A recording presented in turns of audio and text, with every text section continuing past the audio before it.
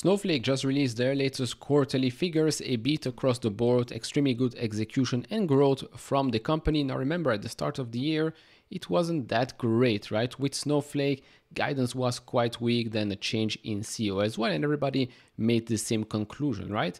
Oh, guidance is going to be sandbagged, so it's going to be quite easy for the new CEO that comes in to beat those numbers. And guess what? It's exactly what has happened. Now, at the time of making this video, the stock is up 18.4% after hours, but as you can see, year to date, the stock is still going to be very, very much red. Overall, this is not a cheap company, right? Despite the huge acceleration, this is still not a cheap company. You're paying a premium because, well, it is a company that is growing fast, right? 25%, 26% year over year growth for fiscal 2025. And it's expected to stay above 20% for the coming fiscal years. And then EPS is taking a hit this year because of the major investments that they've been making. But then fiscal year 26 and fiscal year 2027, over 50% year over year growth for EPS. And so while right now the forward PE seems quite high, I mean, it doesn't seem quite high. It is quite high. It's 192.8 times.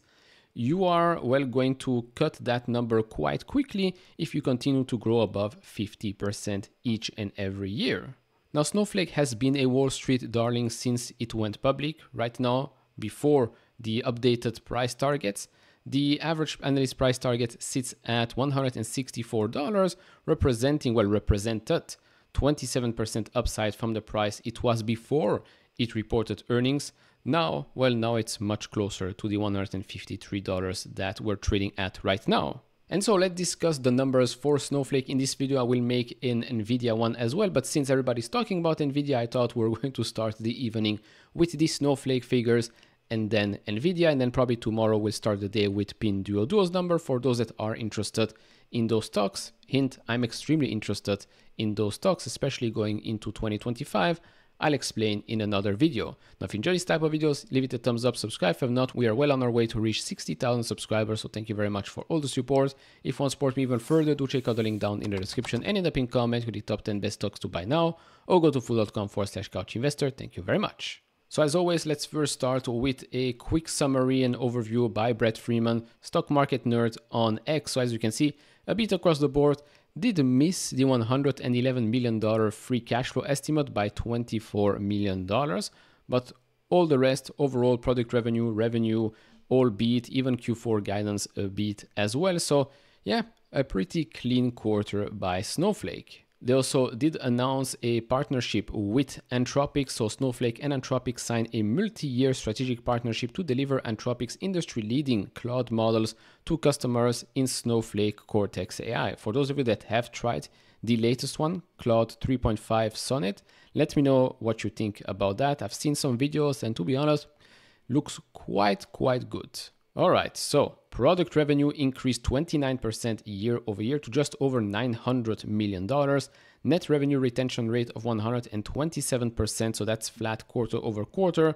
That's pretty positive because this is already quite a good number to start with, and to finally maybe stop the bleeding there, that's very, very nice. Plus they're growing their customer base, so that's up 20% year over year. Customers with a product revenue that is greater than $1 million increased 25% year over year to now 542.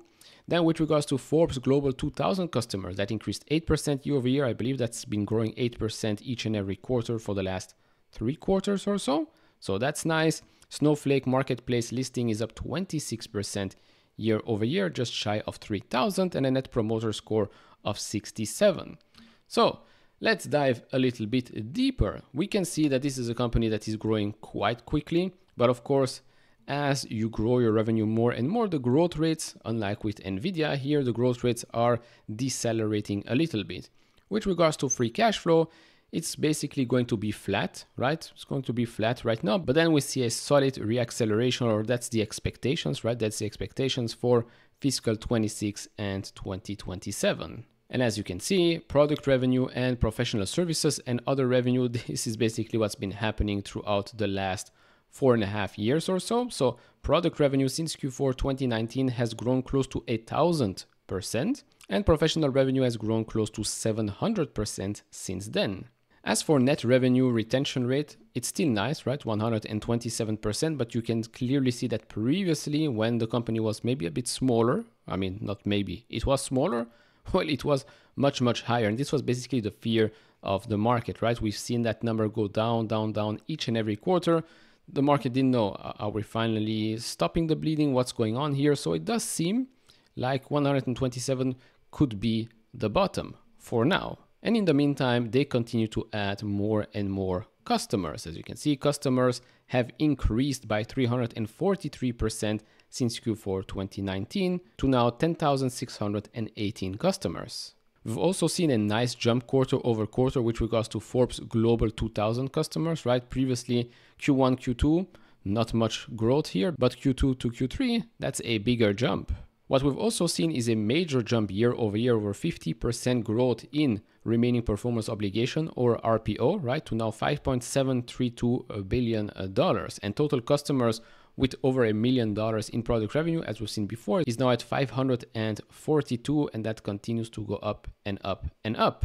As for guidance, so they expect now product revenue growth of 29%. At the start of the year, guidance was closer to 24% year-over-year growth, which was clearly not good enough, but like we've seen, well, guidance was sandbagged, new CEO coming in, and so it makes it easier for him to beat and raise. And that's exactly what has happened, because now fiscal year 2025 guidance sits at 29%. Also, non-GAAP product gross margin sits at 76% and not 75%. Non-GAAP operating margin is also up to 5%. I believe that was closer to 3%. So yeah, much, much better right now. Non-GAAP adjusted free cash flow margin is still the same at 26%. And so right now, looking at the chart, well, it's been quite clear that since the lows here back in early September, the stock has had solid momentum week in, week out, right? You can see the stock going up and up and up and up, slowly but surely, right? Over the 20, over the 50-day moving average, RSI is showing that momentum. And now we're going to be well above the 200-day moving average, which sits at $136.7. So quite comfortably above that. RSI is going to be higher as well, but I don't think we're going to be overbought just yet, unless, of course, in the next coming days, this stock continues to go up and up and up. As you can see, this year started well, much better sentiment for the company and the stock as well. I mean, look at where we started the year, around these prices right here, 190. We started the year quite good, right? It went to $234, but since then, well, since that first earnings report, the stock just went down and down and down and down. And now we're making our way back up. If you bought here, you got some cheaper shares of a company that is now performing much better than before and expected to perform better as well, because guidance has been raised yet again. So yeah, I have a small position in Snowflake. I think I'll take my profits because it's still small. Like I said, this was a short-term thing. In this case, it did work out. Still a very, very good company, but like I said, small position in the portfolio. I'd rather put it in cash and then see what happens. I'll make some strategic moves for 2025. I'll update you in the portfolio videos on Sunday. So overall, that's about it. Do share your thoughts down in the comment section below. Like, subscribe, do all of that, and I'll see you all in the next one. Bye-bye.